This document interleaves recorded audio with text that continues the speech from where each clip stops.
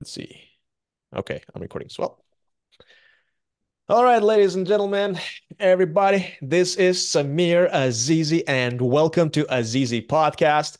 And I'm excited to say that this is a special episode. This episode is very dear to my heart because today we have two wonderful guests who are also my business partners, Dr. Jen Brown and Alex Liang. Hey, what's up, everybody? How are you? Hey, excited to be on here and share our latest project. Thank you. Super excited. Lots of updates to share. It's not often that we have three people on the podcast, right? So I will try to keep it. Well, first of all, I'm switching to the speaker view, and I'll try to keep it I'll try to have my pauses so that we don't interrupt each other. But overall, I'm very excited to have you on the pod, both of you. And this podcast is about something that we have created. It's called SmartCloser AI, and it's basically something. It's a I would say the mission of it is for us to onboard as many people as possible to the world of artificial intelligence. Why? Because this is coming. This is inevitable, and it's better to be prepared. And we want to have people prepared for what's coming. If you're a working professional, we want you to know how to use certain AI tools so that you're better at your work, more efficient and faster. But before we go into that, I'd like to ask you about your backgrounds. Where are you coming from? How did you end up where you are? And I'll start with you, Jen. Right. Well, I'm Jen. My academic background is more on the biology side. And after I finished my PhD in neuroscience, I ended up pivoting into tech, specifically into AI, working at a research firm that had different applications. So there were applications to biotechnology and applications to finance. And now I work as a consultant in the tech space, and it's really been a fascinating journey. And early days, I was drawn into AI because I could see the potential that could change the field I worked in before, but also for fields like real estate. Thank you, Jen. Alex, what about you? Awesome. Well, my background comes more from the design and media world. I started my career in PR and marketing and editorial in the fashion industry, fashion and lifestyle, and then I became one of the first social media influencers professionally in Canada. And from that branched into consulting on social media, marketing, the whole digital landscape. I've always loved real estate. So a few years ago, that industry pulled me in. I started, of course, from the consulting and marketing route, working in the industry that way. And then, inevitably got my real estate license and taken that on full time. One interesting detail about both of you is that you've known each other for a long time. Can you tell a little bit about that? Yeah, since like 1990, what was it? Five. You guys are Yeah. I think dating yourselves. we started we were in grade two and we were in the same class. Actually, yeah, from grade two all the way through grade 12. Jen, what are your thoughts? What are your memories of that time? I mean, those were like simpler times. we we actually lived pretty close to each other. You could basically walk to each other's houses way back when. Yep. And which is funny because Alex has kind of gone full circle and is now like, set up his real estate practice in this neighborhood essentially that we grew Yeah. up in.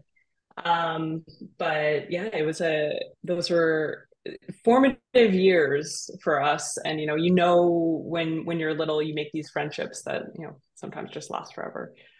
And look at all of Rare us and now. amazing.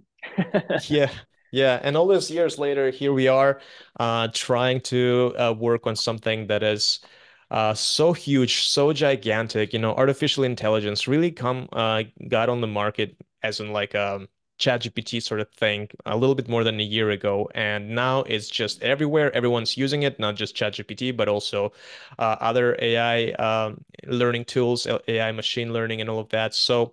I'd like to ask both of you, when was that aha moment for you when you realized that, wow, this AI thing is here to stay and it really, really helps me with my work, with my tasks, and just that potential that you see. But Jen, I'll start with you.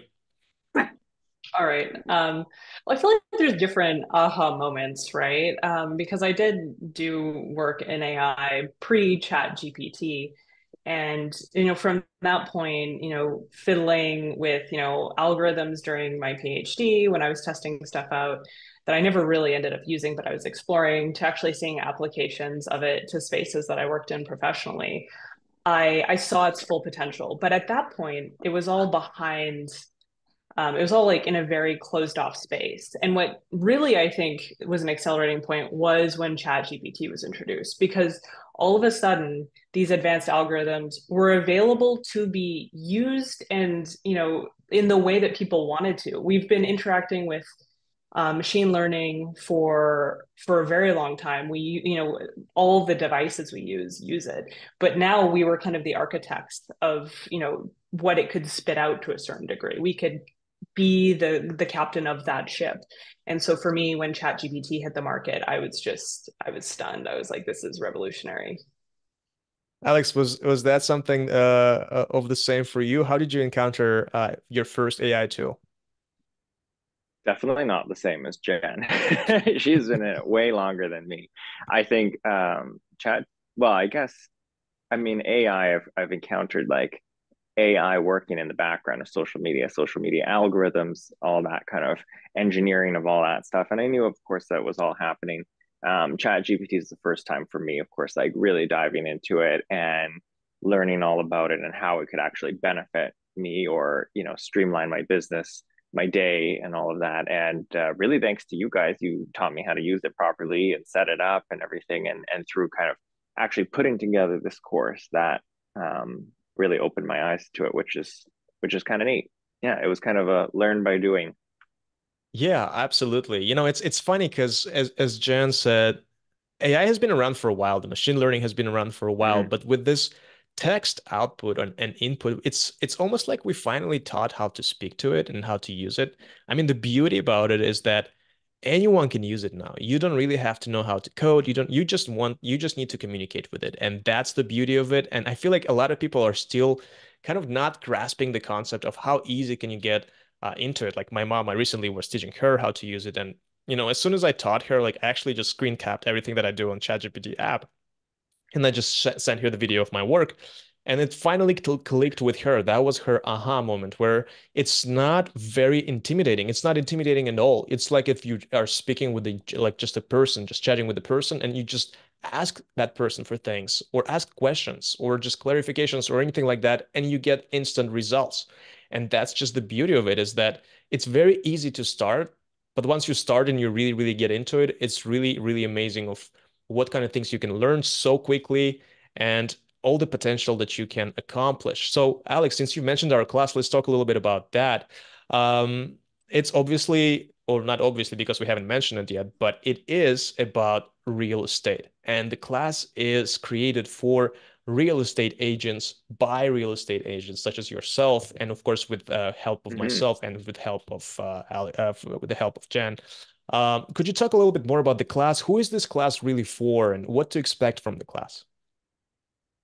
Yeah, for sure. I think it's really for any agent, new or been in the business for decades, um, that wants to really make their day, make their workload more efficient, streamline that, um, and have that kind of almost like a virtual assistant type of thing, help them throughout all of their job tasks. AI is new to all of us. ChatGPT is something new to all of us. So again, it's like really for any agent, new or veteran agent in the business for decades, who wants to just get that extra little boost. It's super helpful to, of course, for like promoting, putting together content for social media, your blogs, all that stuff. Um, Really, really helps out in that, and just condenses the time of the workload down. So, Alex, I bet you talk to real estate agents on your daily basis, right? There are colleagues of yours. Do you ever mention AI? Do they mention AI to you? How does the conversation usually go? Like, what's the experience level like on the market right now? Um, Right now, I think it's still a little bit Wild West, which is kind of a place I've been before with the beginnings of social media. I think a lot of people, they know what it is, they kind of get what it can do. They don't really know how to use it, or just started using it kind of just at random and trial and error. So those people, that they're kind of they're understanding how to use it, and they might end up teaching themselves. But then there's also people who just know it exists, are intrigued by it. And I think that's really who our class would be for too. It's like just an intro, making it easy, making it approachable, and not being intimidated by ChatGPT, because it's definitely not going to take our jobs, but it's something that makes our jobs a lot easier. I would even say that I also agree that it's not necessarily going to take like all of our jobs or anything like that, although it's possible, but it's mostly like an opportunity for you to boost your skills and actually excel at what you do at 100x rates. So it's kind of like a competitive tool that allows you to be much, much more um, competitive against your colleagues, against your coworkers, or against, other firms, for example. So if I'm a real estate agency, I would definitely consider educating all of my agents on AI and how easy it is to 10x, 100x your productivity so that you can really beat that agency across the road, basically. Jen, as someone from academia, when I approached you about this idea, what did you think about it? Because I mean, overall, it's kind of like an introduction thing to AI, but what was it like for you to wrap your mind about, kind of like just introducing the science of it to just your average Joe, the folks, who are just working professional.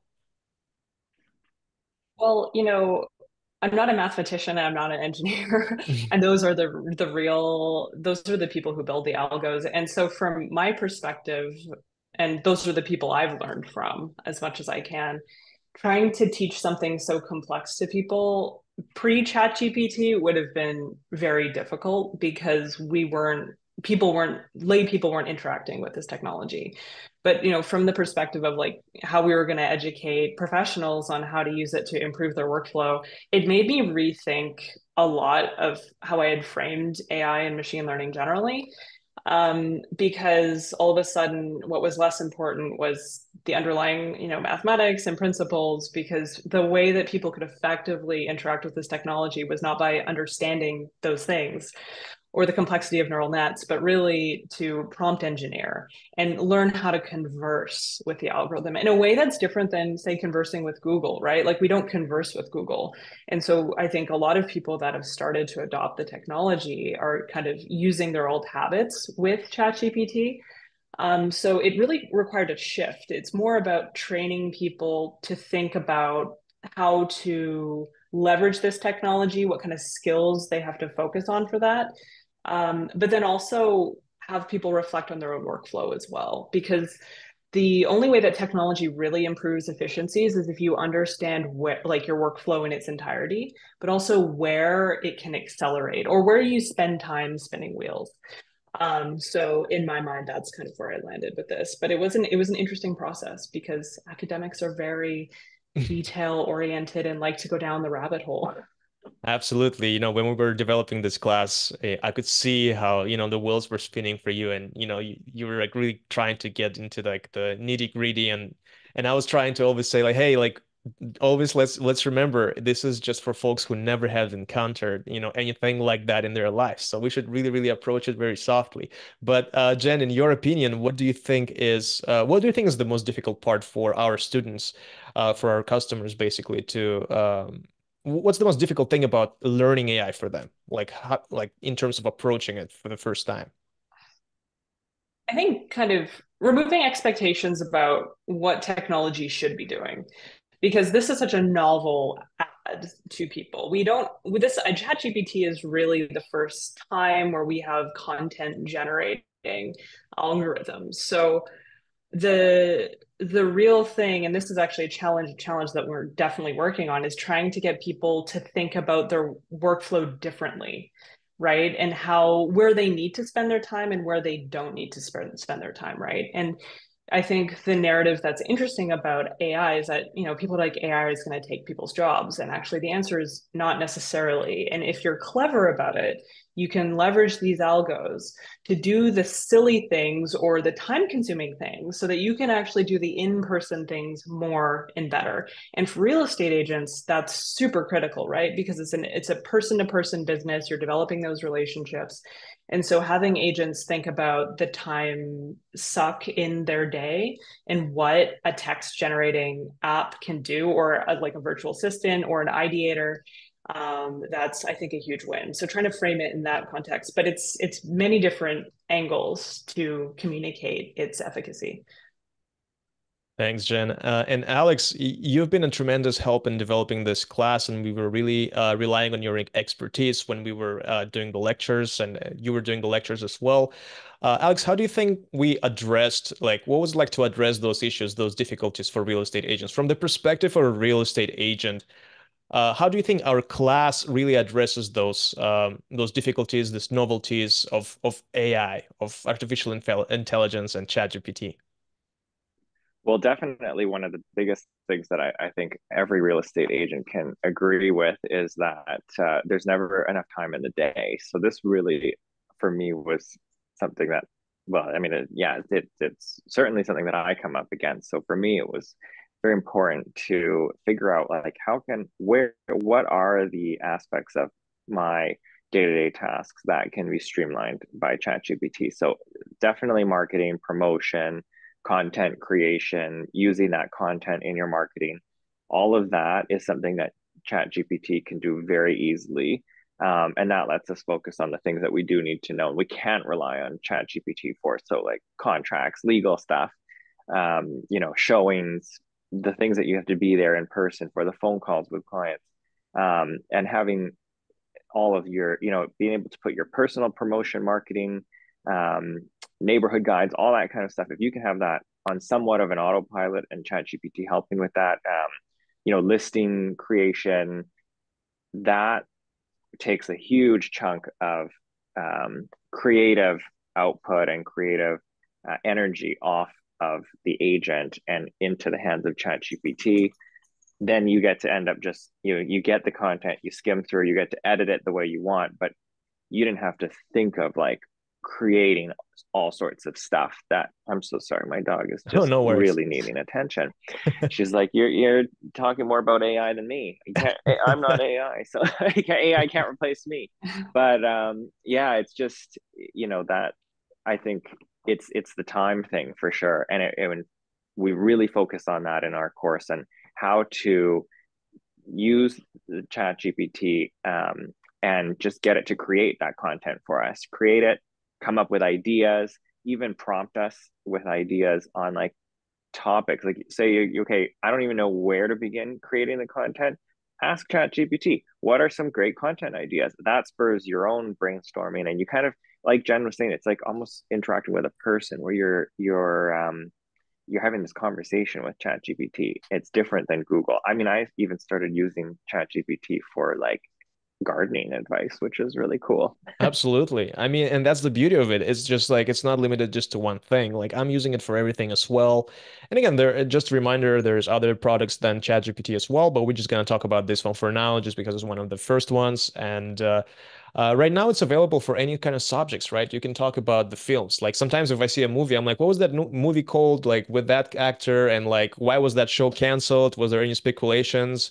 Sometimes I even do like, well, pretend that you are a gossip journal, a magazine, and tell me all the details about why that particular show was canceled or that particular actor just left the show, because I just want to see any sort of spicy details there, just because I'm crazy like that. But anyways, Alex, if you had to speculate, in the world of AI and the world of real estate, the two combined, where do you see the two going? The real estate agency and the real estate industry and the AI world in like 5 to 10 years. How like how common do you think this would be, and what should we expect? If you just had to fantasize, obviously this is not a prediction, but just like in your gut, where do you feel it's going? Well, definitely one of the big things that I think is on the horizon is virtual staging AI and using AI Oh, to like generate imagery. And that's one that that I'm really interested in following. I think the technology is not quite there yet. Like we're getting there, but I've tried all kinds and it hasn't been quite right yet. But we're really close. We're really, really close. I definitely think more content creation for sure.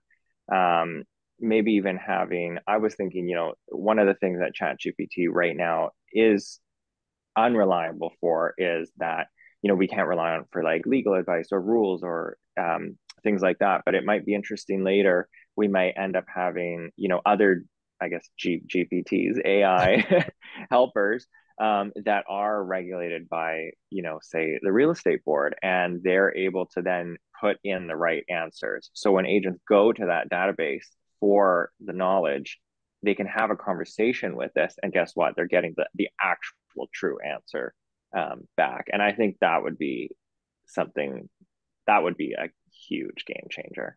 Game changer. 100%. I don't know, Jen, 100%. you're not. I feel like you're nodding. Jen, yeah, tell us, Jen, your perspective, please. Um, yeah, no, it's interesting when it comes to important information, like legal information, regulatory information.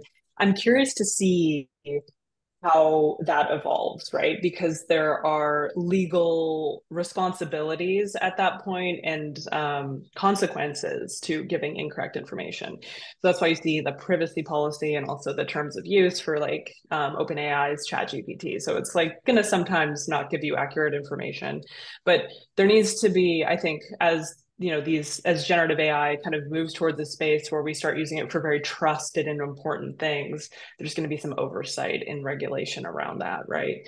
But I think that that is going to be the future in a lot of respects. So I'm curious to see how that pans out, because that's going to be a more systematic adoption, even at like the government level And AI. absolutely. And being on the sort of the academia part of it, you obviously and talk to a lot of I would say professors or people who are in the know or people from the industry as well. And I was just wondering, like from your perspective, what are the future developments in the artificial intelligence space that you're most excited about? Like what are you right now kind of keeping your finger on the pulse, like where like, oh, this is interesting. This is something that I should kind of like keep an eye on. There's so many At things. least something. It's a huge. Yeah. No. It's totally fair. Yeah, it's. I think AI. I'm just going to preface this by saying it is a huge domain with an application of so many parts of mathematics. Um, but I'm actually, and this answer changes quite frequently because I think every month I stumble on something new. But one of the places that I think is most interesting, it doesn't fully apply to real estate, but it is generative AI, is the use of Gen AI in health and understanding Ooh. physiology. And so it's been played around. It's hard to know where it's going to go. There's different parts of it. There's synthetic data that's used in clinical trials. But there's also synthetic data for like small molecule discovery very early in the pipeline for clinical trials. So like trying to figure out what kind of molecules might be useful in medication. And it helps speed up the trial process. It helps actually just keep it efficient. But that's been going on for a while, even pre-Chat GPT coming to the market. But it sometimes crops back in. But I think um, kind of, I'm going to add one thing to this, if Sure. that's okay, Samir. Of course. Um, I think actually, and this is maybe not AI specific, but it kind of is. When we're talking about artificial intelligence, we are now being forced to reckon with what it's consuming, and that is data. And I've worked with a lot of huge data sets in my career, and that understanding how we collect data, how we keep it clean, where we hold it, and methods for that are standardized, that I think is one of the most important topics that's coming up a lot right now, because it's very sexy to apply algorithms to data, but now I think people are realizing, hey, the data that we're actually throwing in needs to be good. Otherwise, the answers we're getting are going to be like spurious. So, and I think when we go back to real estate, there's a lot of interesting real estate data, and I actually don't know what structure it's in, but that's actually going to probably be informing a lot of business in the future, understanding how areas develop and how to optimize development, but also for investments as well, how to predict what part of a city is going to be the highest yield if you invest in a property. I think that that's one of the places, if you can get the data to align. No, absolutely. Actually, it's very fascinating. I used to work in clinical trials, and I kind of have a little bit of a an understanding of how this whole thing works in terms of trying to find certain cures to certain diseases. And my hope is really that with the help of AI, we can accelerate this process and perhaps in my mind, like it's kind of like mix and matching different things, but with the volume of that with the volume of this experiment that AI can provide for us, at least on paper, I feel like perhaps there's some sort of a progress that can happen at much faster rate. And who knows, maybe this will end up in us as in humanity discovering some cures to diseases that hasn't been done before, and we all striving to do. But anyway, so that's why I'm very hopeful for just the artificial intelligence in general. Just that acceleration of speed is just so great. And coming back to, our thing with professionals who are just new to that and trying to get on board with AI, whether it's a real estate agent or just an accountant, administrative assistant, there's a lot of things how you can improve your life using machine learning, using tools like ChatGPT, Grok. Even Meta right now has a Llama AI model that is actually available to a lot of people for free, I think, through their WhatsApp and even Instagram. There's a lot of things you can do, a lot of playing around. And I would like just to remind everybody that we have our course. It's basically a ChatGPT for real estate agents, and it's a beginner's guide. And you can find it on Udemy. We will provide links under this videos as well, where you can click on that and just register for the class and just kind of give yourself an introduction to it. Go through our lectures. It's a relatively short class. And I just wanted to ask some of you, because I know that some of our listeners and some of our customers already took this class, but Alex, what do you feel like the feedback was from the people who took the class? I know we have a lot of reviews, and I just wanted to talk a little bit about that as well. Yeah, I think so far people have been pretty excited about it. Again, it's for anyone, new or veteran agent. Even if you're not a real estate agent, actually, you can take the course and just learn how to use ChatGPT. A lot of the bulk of our content, anyway, is about content creation. So if you're in that space at all, it's great to learn on how to program ChatGPT, customize it, use it for your uses, and how to practice prompt. So our feedback has been pretty great so far. People have really enjoyed it. I think they've enjoyed that it's clear, it's concise. It's not too much of a time commitment, and you can get going right away, right after. You should feel confident to use it and apply it to what you're doing right away. I agree. I think the positive feedback for me personally has been a huge reinforcement to provide even more useful lectures to our students. And I'm very passionate about education. I really want to make sure that a lot of people, no matter their age, background, ethnicity, or geographic location, that they can take advantage of that. The beauty of our century, of our time, is that as long as you have the internet connection, you can have access to unlimited resources. And now, with the help of AI, with the help of text models such as ChatGPT, you can actually accelerate your learning by just prompting any information that you want to get. Learning prompt engineering in general is an art of itself, I would say, because what I've noticed lately is that for some people, prompt engineering, and when I say prompt engineering, I mean, basically asking the right questions, providing the right input for the text model. It's not as easy. For some people, it's easy and intuitive. For the other people, you really have to teach them. You really have to understand, like let them understand that there is a logic behind it. And that's another part where I feel like we can really, really excel, is to educate our students and our customers on how to use text models and how to properly prompt engineer. Wouldn't you say that that's correct, Jen? Or what's your opinion on that as an academic? Yeah, I mean, I think actually learning how to prompt engineer is very similar to being in it, like someone who does experiments, right? And for me, most of my learning in this space has been learning something new from either you, Samir, or the internet, and then applying it and then like iterating, right? Because I mean, full disclosure, when ChatGPT hit the market, I was kind of slower to adopt it. Like I was using it, but I didn't quite grok what I was I supposed to see what you be did. fully doing. Yeah. So it took time, but it's really just, getting used to how you interact with these algorithms. Cause like I hadn't interacted with algorithms in that way before either. I know I've worked in the space, but my role has been quite different. And so you really got to play with it and then read people's blog posts about it. But what I like about the course is that we get straight to the point, so you have that foundation, right? And there's, I audit a lot of educational products on the internet for my own learning.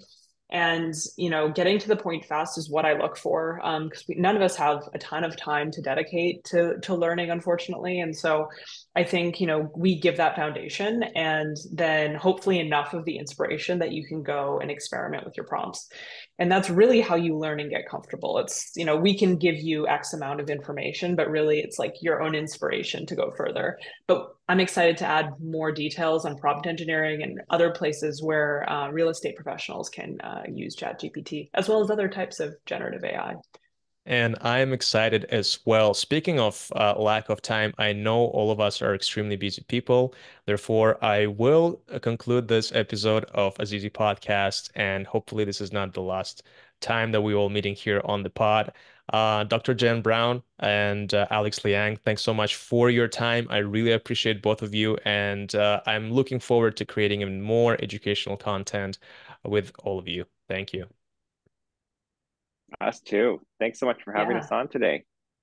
Thank you. Absolutely. Thank you. It's Thanks. so great to be here. And I will leave the details about where to find you in terms if anyone wants to consult with you in the description of this episode. This has been Azizi Podcast, and I'm its host, Samir Azizi. Until next time.